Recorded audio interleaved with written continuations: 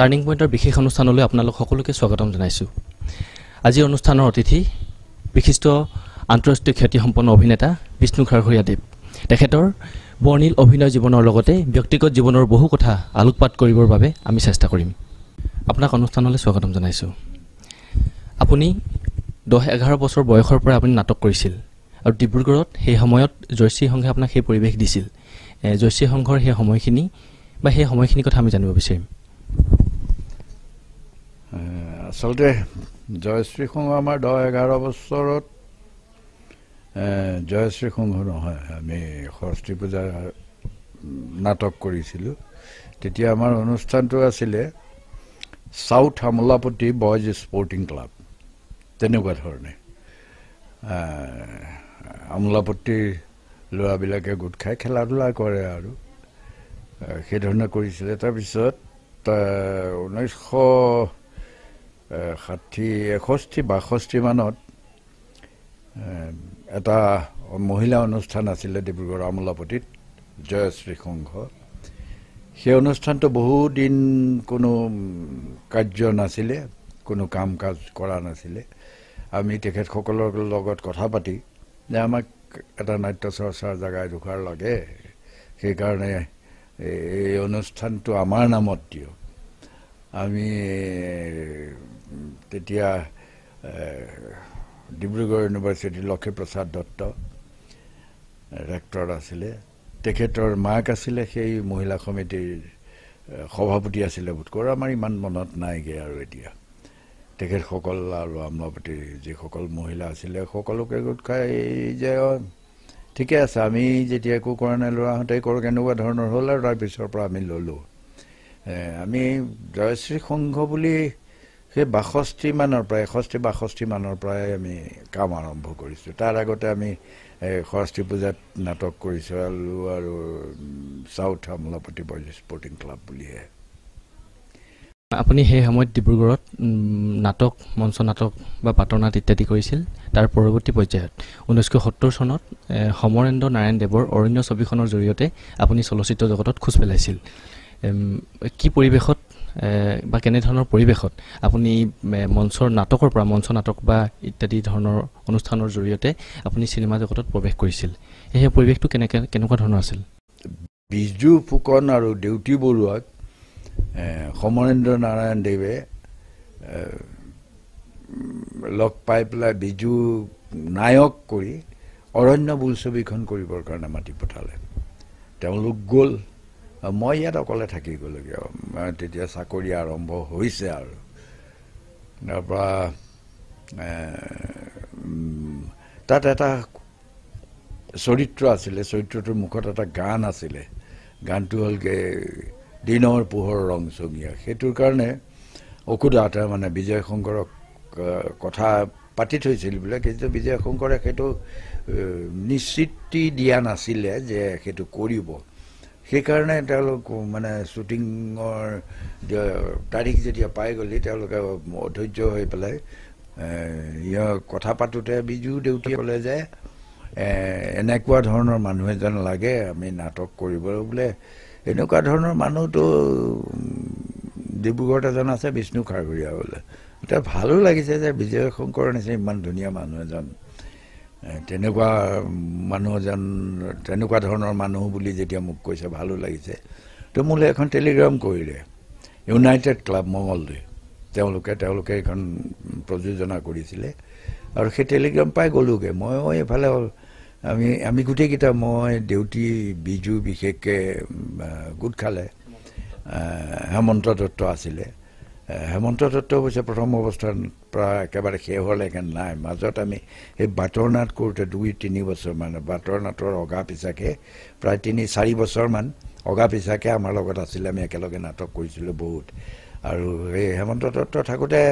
নাটকে এটা বেলেগ প্ৰাণ পাই উঠিছিলে। তাৰমানে টোটেল থিয়েটাৰ বুলি যিটো ক'ব পাৰি আৰু। আমি নাটক কৰি একেখিনি ল'ৰাই এই বেনাৰবিলাক লৈ ওলাই গৈছিলোঁ, বিভিন্ন ঠাইত আনিছিলোঁ ইত্যাদিবিলাক। যি কি নহওক বাৰু, আমাক সেই তালৈ মাতি পঠিয়ালে। কিন্তু দুৰ্ভাগ্য মোৰ যে কালিলৈ ধৰা শ্বুটিং হ'ব, মই গানটো শুনি মানে কেনেকে কি কৰিব এই সমৰেন্দ্ৰ নাৰায়ণ দেৱ পৰিচালকে তেওঁ কথাটো মোক বুজাইও আছে মই সেইধৰণে নিজক প্ৰস্তুত কৰি আছো সেইখিনি সময়ত এখন গাড়ী সোমালে গাড়ী সোমাৰ পাছত চাৰিওফালে বুন মানে এনেকুৱা হৈছে কি হ'ল অসুবিধা আহি গ'লগে অসুবিধা আহি গ'ল কি কৰিব তেওঁলোকে উপায় নাই মোৰ ওচৰলৈ কোনো নোহোৱাল মই অকলশৰে মই কথাটো গম পালোঁ যে কিবা এটা হৈছে পাছত মানে মোক যেনিবা সেইটো নকৰি বিজু ডিউটিহঁতক ক'লে যে তাক যদি অন্য এটা চৰিত্ৰ দিওঁ কৰিবনে সিহঁতে আহি ক'লে মই বোলো আৰে শিকিবলৈ গৈছোঁ নকৰাৰ কি কথা আছে সেইফালৰ পৰা ভালেই হ'ল প্ৰথম ছবি আৰু ভালেই পালোঁ যা তাৰপৰা সেইটো কৰি মোৰ লাভ হ'ল এটা যে কেনেকৈ সংলাপ কেনেকৈ প্ৰক্ষেপ কৰিব লাগে ইত্যাদিখিনি আৰু এটা আৰম্ভণিৰ পৰা মানে কাটৰলৈকে এইখিনি সময়ত কেনেকৈ কি কৰিব পৰা যায় অকণমান অধ্যয়ন কৰিব পৰা হ'লগৈ সেইফালৰ পৰা ভাল হ'ল আৰু সেইটোৱে মানে টাৰ্ণিং পইণ্ট আৰু মানে টাৰ্ণিং পইণ্ট মানে কি আৰু ছবি জগতত তেনেকৈ আহিলোঁ আৰু হয় আপোনাৰ প্ৰায় সংখ্যক ছবি আপুনি এজন ষ্টেট বেংকৰ এজন কৰ্মচাৰী আছিল চাকৰিয়াল আছিল আপোনাৰ প্ৰায় সংখ্যক ছবি কিন্তু আপোনাৰ চাকৰি জীৱনত মুক্তি লাভ কৰিছে যিসকল সফল ছবি কওঁ বা আন ছবি সকলো ছবিবিলাক চাকৰি জীৱনৰ ব্যস্ততাৰ মাজত আপোনাৰ এই অভিনয় দিশটোক চলচ্চিত্ৰ বিশেষকৈ চলচ্চিত্ৰৰ অভিনয় দিশটোক আগবঢ়াই নিবৰ কাৰণে ক'ৰবাত অসুবিধাৰ সন্মুখীন হৈছিল নেকি অসুবিধা মানে মোৰ বিশেষ হোৱা নাই মইতো চৰিত্ৰ এটা পালে মই চৰিত্ৰটোৰ কেনেকৈ ৰূপ দিব লাগিব চৰিত্ৰটোৰ চাৰিত্ৰিক বৈশিষ্ট্য ইত্যাদিবিলাক চিন্তা কৰোঁতে মোৰ সময় নোহোৱা হৈ যায়গৈ কিন্তু চাকৰি জীৱনৰ তেনেকুৱা অসুবিধাটো নাই কিন্তু অসুবিধা খালি এইটোৱে যে ছুটি নাপাওঁ মই আৰু সেই ছুটি নোপোৱাৰ কাৰণে অসুবিধাটো হ'লগৈ মোৰ পৰিয়ালৰ যিটো আমাৰ বেংকৰ কিছু সুবিধা আছে 4 বছৰ মূৰে মূৰে ভাৰতৰ যিকোনো ঠাইত ফুৰিবলৈ যাব পাৰে মোৰ ল'ৰা ছোৱালীহঁতৰ বা মোৰ পৰিবাৰে সেইটোৰ পৰা আঁতৰি থাকিব লগা হ'ল মানে ডিপ্ৰাইভ থাকিব লগা হ'ল আৰু সেইকাৰণে অলপমান বেয়া লাগে বৰ্তমান অসমৰ ছবি উদ্যোগটোক লৈ আপুনি কিমান আশাবাদী মইতো যিকোনো কথাই সদায় আশাবাদীয়ে ছবি উদ্যোগেই হওক যিকোনো কথাই আশাবাদীয়ে মাত্ৰ আমি কৰি যাব লাগিব নকৰিলেতো একো নহয় কিবা এটা কৰিলে কিবা এটা ফল হ'বতো গতিকে কৰি যাব লাগিব বিশিষ্ট চলচ্চিত্ৰ পৰিচালক জাহ্নু বৰুৱাৰ সাগৰলৈ বহুদূৰ ছবিৰ জৰিয়তে আপুনি আন্তঃৰাষ্ট্ৰীয় পৰ্যায়ত পুৰস্কৃত হৈছিল আপুনি জিলিকি উঠিছিল সেই সময়ত জাহ্নু বৰুৱাক আপুনি এজন পৰিচালক হিচাপে কি পৰ্যায়ত ৰাখিব বা জাহ্নু বৰুৱাৰ সম্পৰ্কত আপুনি কি ক'ব কোনো পৰিচালকৰ বিষয়ে ক'বলৈ যোৱাটো মোৰ ধৃষ্টতা হ'ব কেলে মই টেকনিকেলি বহুত কথাই নাজানো কিন্তু যেতিয়া এজন পৰিচালকে মোৰ পৰা অভিনয় আদায় কৰিবলৈ বিচাৰে সেই সময়ত সেই পৰিচালকজনৰ ব্যৱহাৰ পাতি সাধাৰণতে মন কৰা যায় আৰু সেইখিনি ফালৰ পৰা মই এতিয়ালৈকে যিকেইজনক পাইছোঁ প্ৰত্যেকেই মানে প্ৰত্যেকৰ পৰাই মই সহযোগ পাইছোঁ মানে কথা এইটোৱে মই যিটো চিন্তা কৰি চাৰিত্ৰিক বৈশিষ্ট্য দি পেলাই মই চৰিত্ৰটো অভিনয় কৰিবলৈ যাওঁ সেই সকলোবিলাকত সেই সকলো গোটেইকেইজন পৰিচালকে মানে সহমত প্ৰকাশ কৰে সহমত প্ৰকাশ কৰিছে মানে অ'কে বুলি কৈছে গতিকে মই সেইফালৰ পৰা মই খুব ঠিকেই বুলি ভাবোঁ আৰু জাহ্নু বৰুৱাই নিজে কৈছিলে মোক এইটো কথা তাৰমানে বনানী ছবিখন কৰোঁতে সৰু ছোৱালী এজনীক মানে সেই ছোৱালীজনী মূল চৰিত্ৰটো মানে বনানীত যিটো চৰিত্ৰ মই অভিনয় কৰিছিলোঁ সেই চৰিত্ৰৰ তেখেতৰ ছোৱালী হয় আচ্ছা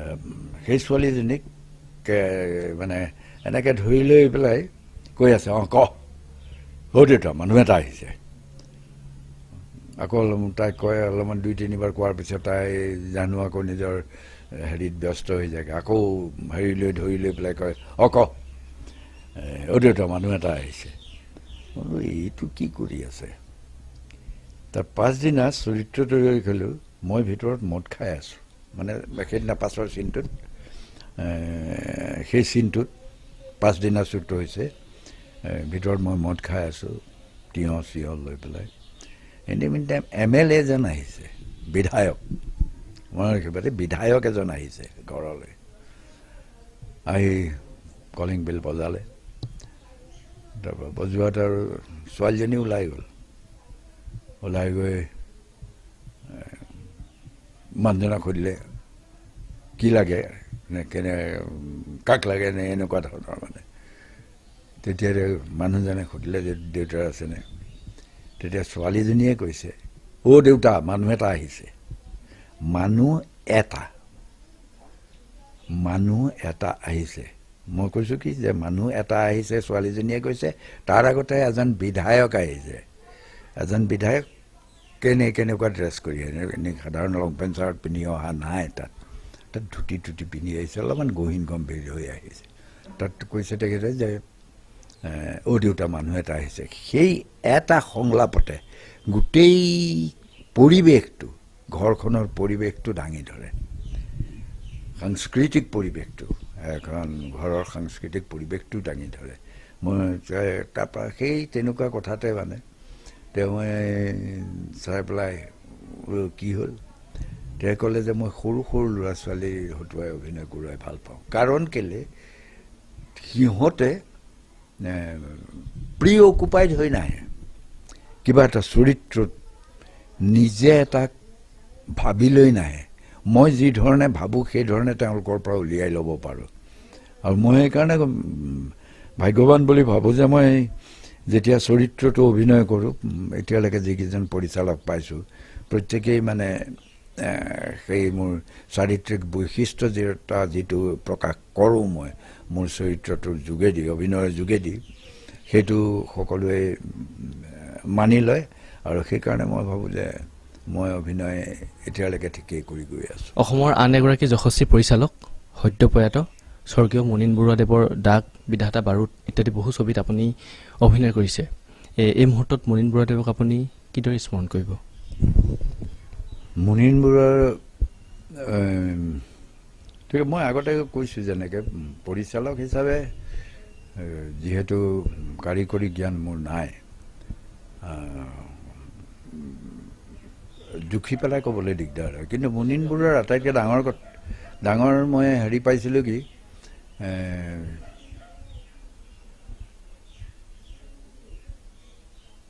যিসকলক শিল্পী তেওঁ বাছি লয়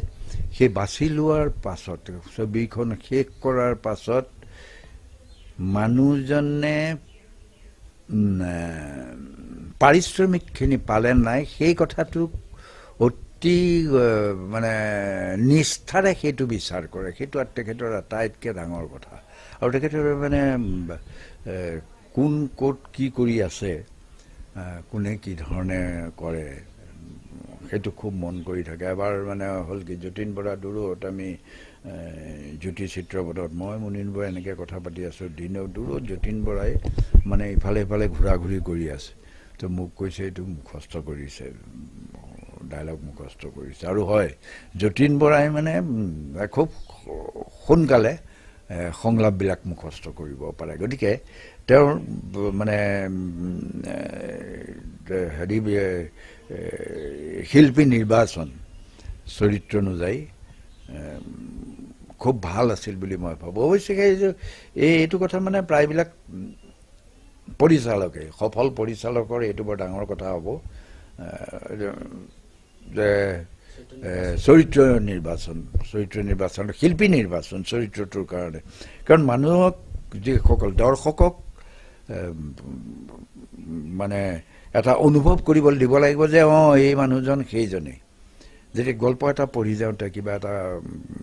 কবিতা পঢ়োঁতে যেনেকৈ মানুহৰ মনত এটা ধাৰণা হৈ যায়গৈ যে এই মানুহজন এনেকুৱা হ'ব লাগে একোটা কল্পনা আহে নহয় কেতিয়াবা অকণমান সেই পঢ়ি যাওঁতে বেলেগ হৈ যায়গৈ কিন্তু এই চিনেমা বা নাটক কৰিবলৈ যাওঁতে সেই কথাটো খুব চাব লাগে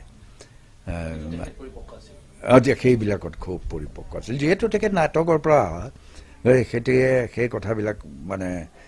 মই ভাবোঁ সেই নাটকৰ পৰা অহাৰ কাৰণে তেখেতক বহুত সহায় কৰিছিল এই বিষয়ে